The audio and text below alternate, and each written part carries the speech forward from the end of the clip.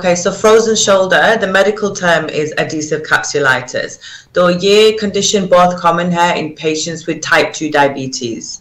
So it's usually common in patients over the age of 50, and people with type 2 diabetes have it. The cause is very broad. We're not sure how it happens. It's still under investigation. Lekin symptoms can last anywhere from 1 year to 3 years. Okay, so it's very broad. Now, there's no cure for this, okay, but there's lots of management for this. Now, we don't have to have a scan or anything to diagnose this. Yeah, physical examination with a specialist can be diagnosed. So for me, with my patients with frozen shoulder, I would just do a full assessment, have a look if they're over 50, have a look if they have type 2 diabetes, do some physical examination, and then they can have a frozen shoulder.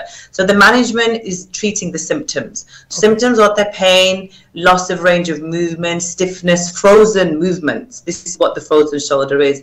तो मैं कैसे treat करती हूँ? Definitely physical exercise, range of movement exercises, pain management, anti-inflammatory medication, so ibuprofen or naproxen, different anti-inflammatory medication.